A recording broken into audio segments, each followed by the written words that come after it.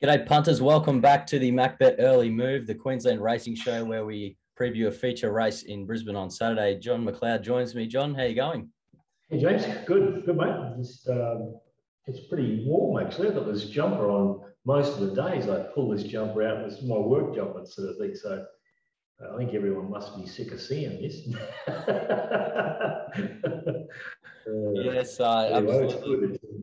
Yeah, it's good. It's good to see it's warming up a bit. I'm just going to bolt up to Double Island for the weekend. Actually, just got to that nice little temperature where I'm ready to get back and get on the beach. So that should be pretty good. How are you finding things out of lockdown? We're back at the track, back watching the yard. I'm a lot happier to be back, but I stuffed up on Wednesday. I wasn't used to it, and I forgot to actually transfer my yard stuff over onto my laptop, and completely forgot about it. So I had to do it by manual and actually just talk everyone through it as what I was thinking. But it's funny how it doesn't take long for you to just forget one or two things what you've got to do. And I left home, got out to the track. I didn't even realise until I walked out to have a look at the horses that I forgot to put it on there. So might as well have left the laptop at home. You probably feel a bit naked without it, to be honest. Well, I was definitely. It was sort of not. It wasn't really the laptop. The laptop was there, but I never had the actual info on the laptop. Program. So I was sort of. I had all the tools, but not the gun. had the bullets and no gun. Yeah, that's right. No excuses now. You've had your little warm up run, so good to see us out of lockdown and just give it strength that we don't go back in. As far as lockdown goes, results wise, not the best time to be sitting at home watching the races. We had a couple of tough sort of weeks. What do? We sort of we've knocked off 16 units this month so far. Last week lost 7 units, 21%. Been a little bit unlucky, I'd say. I think there's been a couple been backed in and just not quite delivering. A couple of disappointing runners, really. Yeah, we just got to pull our finger out this month. We've been going pretty good. The last 6. We had to hit a little hurdle, but I just hope the hurdle's only small and we can bounce back, sort of thing. It's not something to really worry about at the moment. It's sort of we can turn it around quite quickly. We even on yesterday, if one of those horses was able to win, what was it called, the thing at Tregaze, if it was able to win, we would have had a nice day yesterday. Yeah. But it went poor. It went terrible. It did come out slow. Yeah. And you had to push hard. And it's a funny type of looking horse. It looks like an 800-metre horse. Okay. And I was very aware of what it looked like because I seen it at Caloundra and I bet against it because it just looked new in the yard. And I thought it was going to take a lot of improvement out of the yard. But some horses that do that have got with a lot of condition on them that race good. They take 1 or 2 runs to get over that. They just, and that possibly might have happened with this one. I'm not to say that you can rush him next time, but he's got the ability. It's just he might have just that hurt him a bit that first run, and he might take 1 or 2 runs to get to come good again. That was quackery. So it flopped out of the gates, did a bit of work early. Do you think if he got the jump, it would have been winning, or it seemed pretty disappointing regardless? Yeah, I don't think it would have won even if it jumped. He sort of had to work it because it was gone too quickly. Yeah. But there's a few things that I like to watch with horses second up, and he didn't do that with this horse, or not that I'm aware of. It's something when after the race, you sort of say, well, that's the reason why it went no good. And, I'm leaning towards what I usually think of. It's probably 50% of the time that it happens. Sometimes they go forwards, other times they really, deteriorate. Their form deteriorates. So this is one time that it did go backwards, and probably just got to wait for 1 or 2 more runs, or if he gives it about a 30-day break or even more and then brings it back, it'll probably be okay. Yeah, and he trains the favourites in race 7 at Eagle Farm on Saturday as well, which is the race we'll be previewing here. The rail's currently in the 5-metre position. Track's a good 4. How are you going to play this one on Saturday? It's very interesting. Around this rail position, most of the, a lot of the days have been, more than 3 to 4 off the fence. It was more 5 off the fence, so that probably around that 10-metre range, even 9 to 10, 9 to 10 metre rail position. That's the spot to be. But we seen in it, a couple of weeks ago, it was in the 3-metre range, and they only got away about 2 to 3 off. That's all they needed to do, and they raced on the pace and they went all right. They raced pretty good. Back markers found it a bit hard to get home. So it's a really interesting rail position, this one. I'm not really going into the meeting with a real firm opinion. I'm just going to play it by ear and just watch and learn. And that's the beauty of Eagle Farm that I like, is that you can you can't sort of say, okay, this is going to happen, and everyone knows it, and they all charge in and they go berserk on the ones that you want to be on, and then all of a sudden you miss the boat and you sort of start backing other horses that are getting to the right value, but not really. Probably can't win. Yeah, okay. So with this track, you can't bet too early. You've got to wait and just see what goes on, unless there's something ridiculous. Yep. It's got to wait to see what's happening, and then you know it, and then you find the right horses and you bet accordingly. So that's the beauty of this track. For sure, and that's the beauty of the WhatsApp late mail that everyone gets at macbet.com.au. Weekly and monthly subscribers get access to all Southeast Queensland meetings. We've got you guys in the yard on most days, and just providing updates based on the track conditions, the prices of each runner, and how they look in the yard, and of course, you're just sort of making adjustments as you go. Yeah, we've got 2 people on both courses this weekend. Brad and Brody will be down at the Gold Coast, and Tom and I will be in Brisbane. So it's good to have a couple of heads thinking about it. Instead of just one person just out there, and if he starts getting on a tangent with saying that the leaders are winning, then the other bloke can say, I don't know about that. So it's good to get 2 people's head into it to try to talk about it and discuss it, and it's a hell of a lot better to do that than just be a one-man band. You can be right, you can be put off sometimes, but if you're confident in your own abilities, you should be able to listen to what others have got to say and then say, yeah, he's right, or maybe he's not. You just got to keep your mind open and make your own decisions at the end of it, and die by the sword of your own opinion, but listen.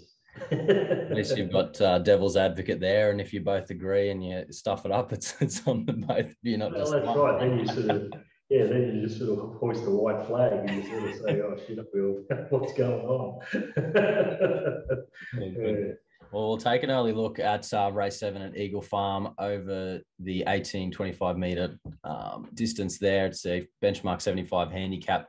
Your favourite, Champagne Auntie, $2.70. Spanish Point, $6. ELO is 7s. Reluctant, $8.50. Predictable Miss, 13. Divide 11, 14. Magic Conqueror, 15. And $15 and better the rest. Let's start with your top pick, Champagne Auntie. Currently $2.70. Pretty much got it around that mark, unless a horse like Naomi doesn't go forward. Now, Burns on it, the horse can pull. Now, Wally usually wants to grab hold and take a sit. So that's the question mark. If Wally says go back and ride it quiet, well, then I think Champagne Auntie will win. If Naomi, Byrne takes his, is given his own, up to his own device, well, then he's usually a bloke from a bad gate, not to give away, just go back and ride quiet. He usually goes forward, and this horse has sat second before a couple of starts ago, and he won. I think it won in 3 or 4 starts ago, and he won. We're sitting second. Now, I think that's what Byrne will do, unless Waller says go back. So if he goes forward, well, then Champagne Auntie's going to have to work a bit, and then all of a sudden the 270 is, about his price, a bit skinny. Yep. If Naomi goes back, well, then Champagne Auntie, the 270 is good odds. Okay. So it's interesting. You got a couple of others in the mix as well. Spanish Point and Divine 11 there in for second and third. Are they sort of a chance maybe knocking it off?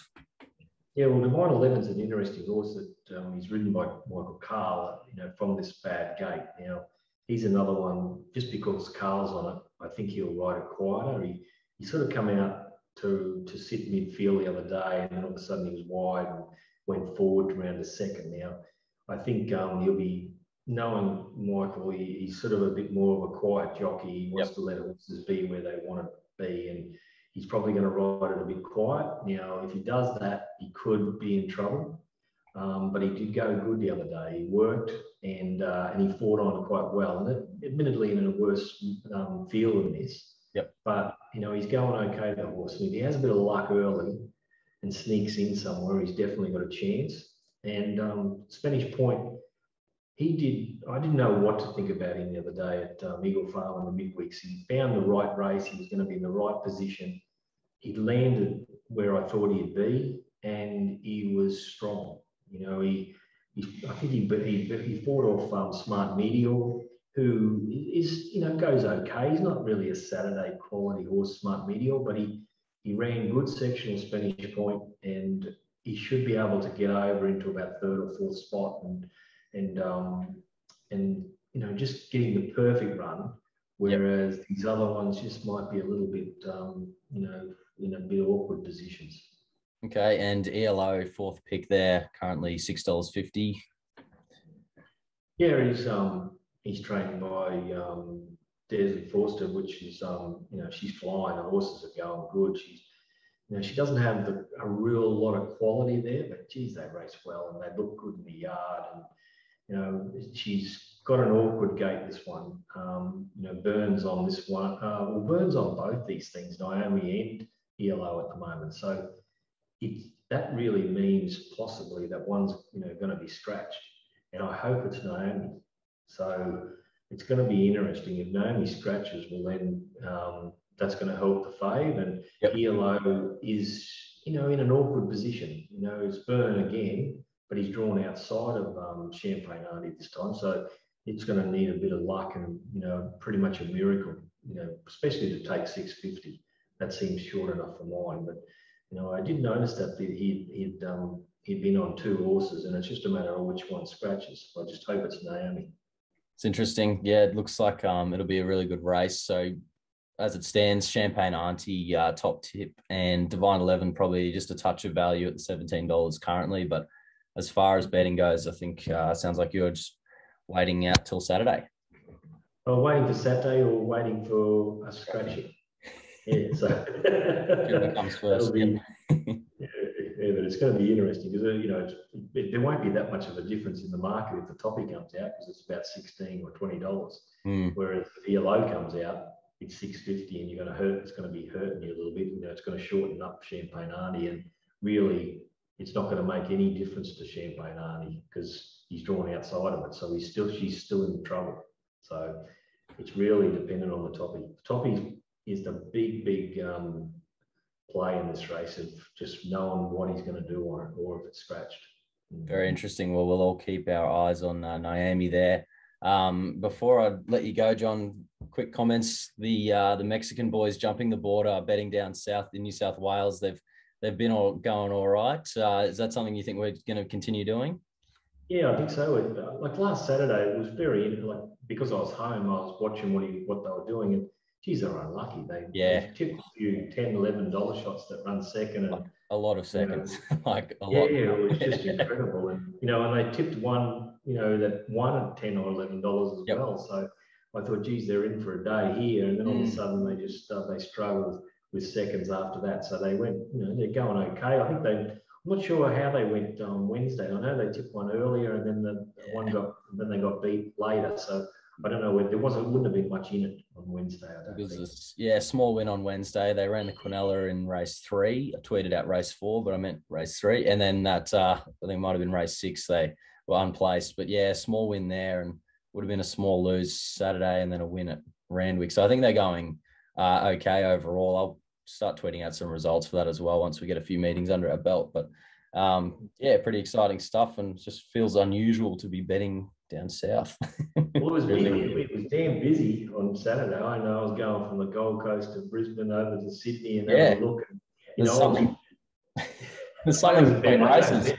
I don't bet on the South too much, but I was throwing something on, you know, the horses in the races and looking at horses, what, you know, the favourites, what they didn't like, and then trying to back a few, even the ones that they didn't put units on. If they were good odds going on their prices, I was happy to throw something on it, and I actually got away with something. So yeah, it was nice sort of thing. Even though they lost on the units, I was able to win because of, you know, they were potting a few favourites that got beaten, and we were able to find a few.